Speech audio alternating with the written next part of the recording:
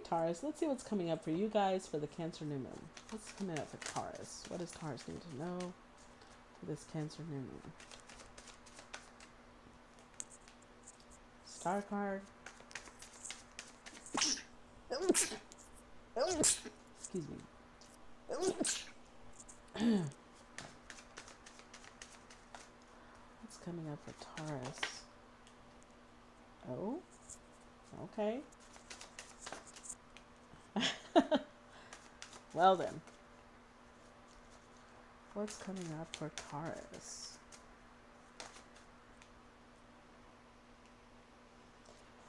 Okay, at the bottom of the deck. Wow.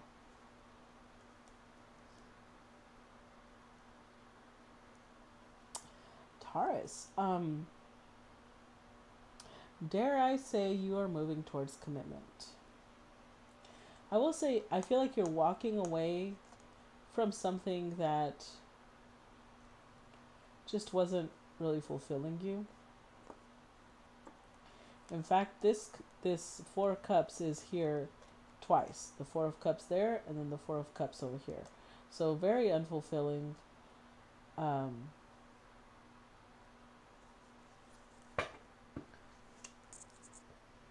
Let's see. But you're moving towards a wish come true.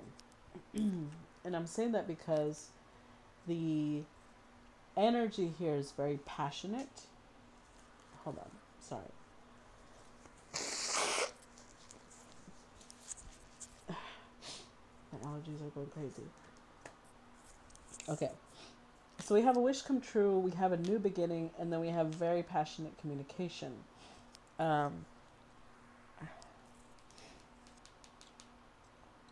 You may, like I said, with the cards that were underneath the Hierophant, you may have had to walk away from something, or this is something you walked away from and you're coming back around to. The Four of Cups could also represent a missed opportunity, so we'll see. Let's clarify the Hierophant first. For Taurus, clarify the Hierophant. We've got the Chariot, the Wheel of Fortune,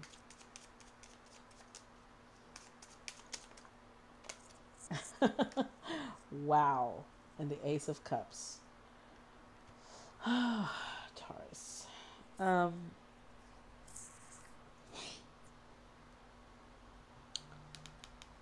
With the Hierophant, this is something that you see as stable. Now, this could be you, or it could be that what you're moving towards is something stable. Look at that. Oh, interesting. So this is what's interesting to me. You show up with a lot of burden, a lot of heaviness because of this new thing, because of this new offer the universe has extended to you. You may not be, if this is a person, because it certainly fucking feels like a person, you may not be in contact with them right now. And this combination here is Libra. Although this is the Taurus energy as well, which is you. So it could be Libra, Taurus, but it could also just be somebody that you're divorcing from or somebody you've been married to. But it's like, if you're not in contact with this person right now, it's creating a really heavy burden on you. With the Chariot card, I feel like you're very focused on this, because it literally shows up twice, right? This Ace of Pentacles, this new, like you want to start a new life. You want to create something new, or you want to start from scratch, one of the two. So if this is somebody you've already been in a relationship with for years, I feel like you want to start over. You see them, you know, as your perfect counterpart, somebody you want to marry. And so you want to move forward. You want to get serious. Excuse me. Let's clarify the star. Because I want to mention something before I clarify the star, actually. The star indicates feminine energy, right? The healer, the somebody that's visible in the sky. Although it's called the star, she's literally surrounded by the moon. So as visible as the moon, let me put it that way. Somebody who maybe is very popular or well known, or maybe they just have the type of energy that regardless of where they go, they're noticed, right? Um, the downside to that is that if you see this person as a star, on some level, you're worrying that you won't be seen. You're worrying that so many people can see this person. Will they be able to see you? Will they care about you? So let's clarify that. It might cause you to act out. Let's see. Clarify the star.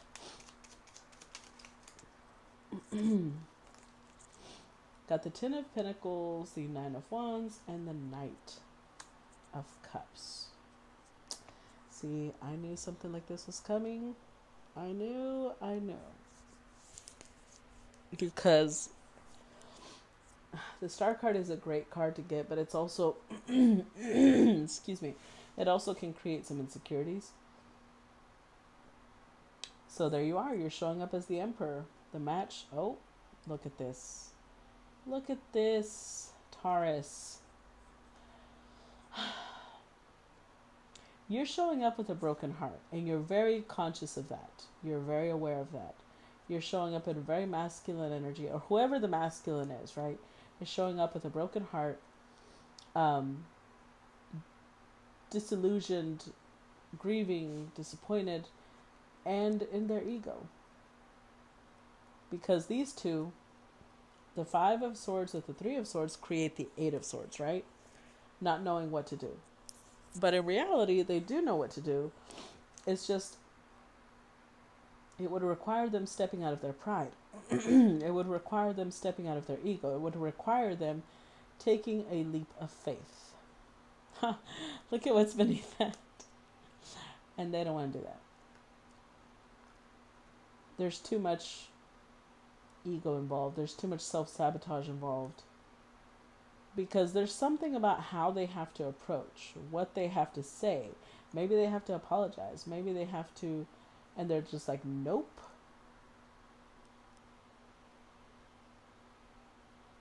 So this energy of walking away and Four of Cups, they're just going to consider the Star or the Empress a missed opportunity. The one that got away.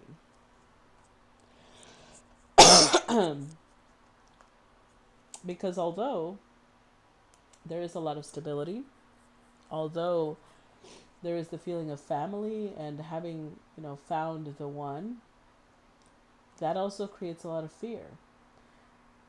I feel like the masculine energy has been hurt a lot. Not that the feminine energy hasn't, but this is the masculine holding on to that pain. That's the difference. They're still showing up with pain, probably from this connection and previous connections, maybe 9 other connections, maybe 3 other connections. And so although they show up being very smooth and silky on the eyes and the way that they treat people, they're coming from this energy of being guarded and fearful and not opening up. So coming across somebody like this, which traditionally the Star is represented fully naked, they're very vulnerable, transparent, that's terrifying. Let's clarify this page of Knight of Wands, because they're coming in.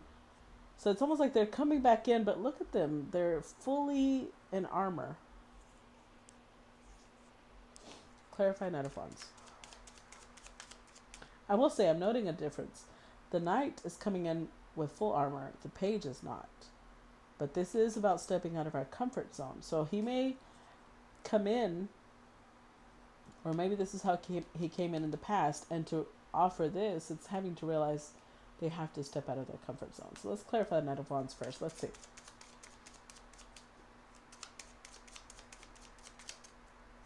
Clarify Knight of Wands. We got the Four of Wands.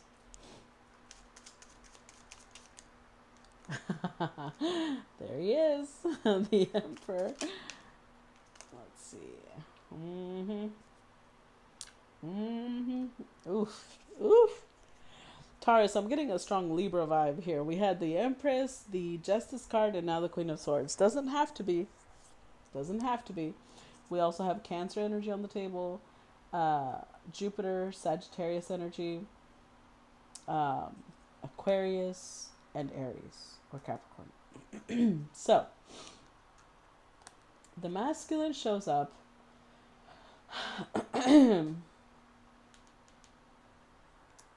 in full passion mode, right?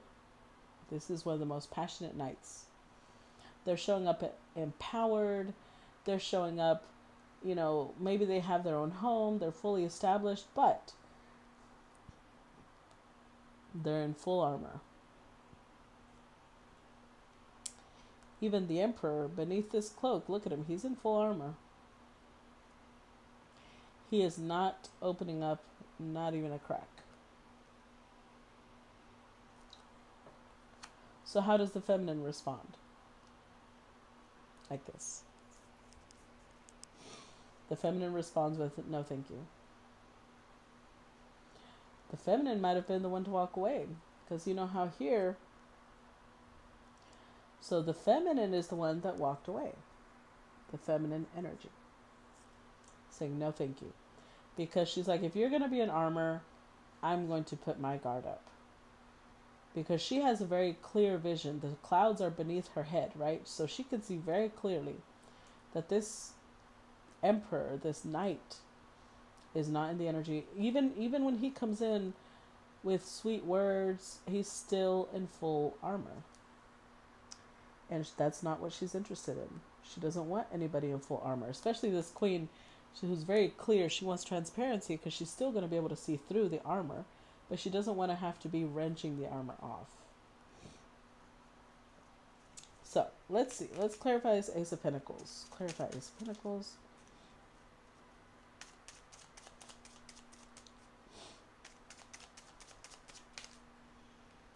Two of Wands.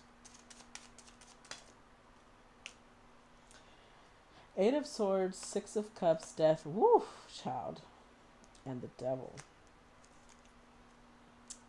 Well, now we have three aces on the table. We've got the Ace of Pentacles, Ace of Cups, and Ace of Wands.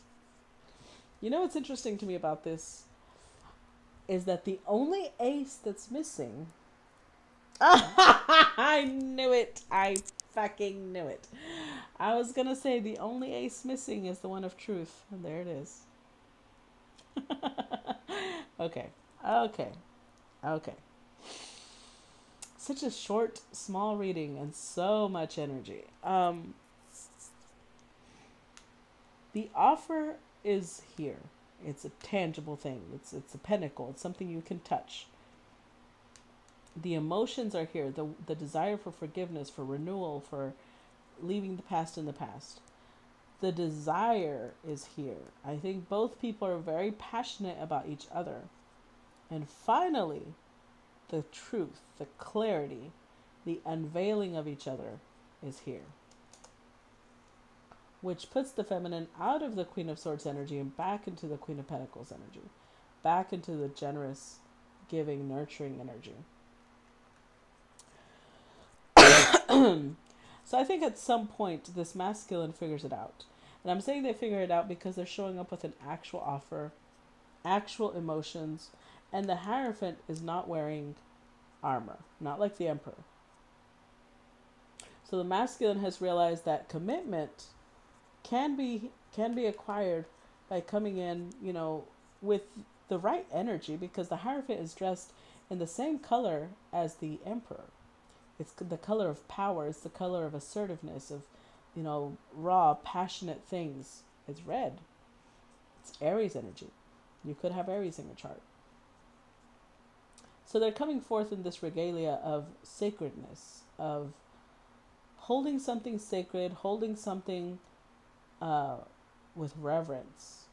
But at the same time, they're not wearing armor. Their emotions are going to be transparent. They're very determined. The Chariot means they're very determined about that. And there's a lot of passion with a lot of truth coming through.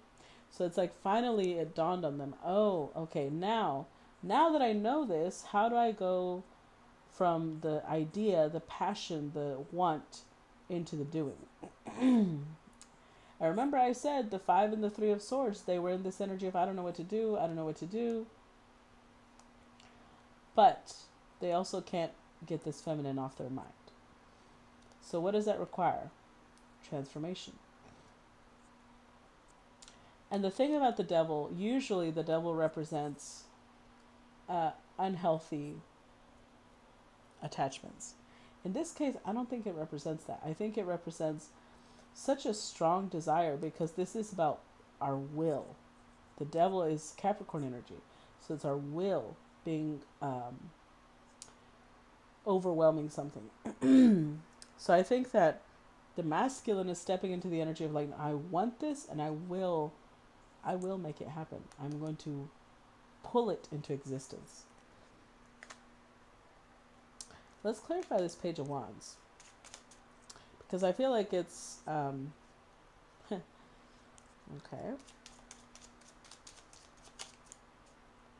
Wow. Oh man. Oh man, oh man, oh man. I mean, it's not going to be easy, even if the desire to overcome this is there.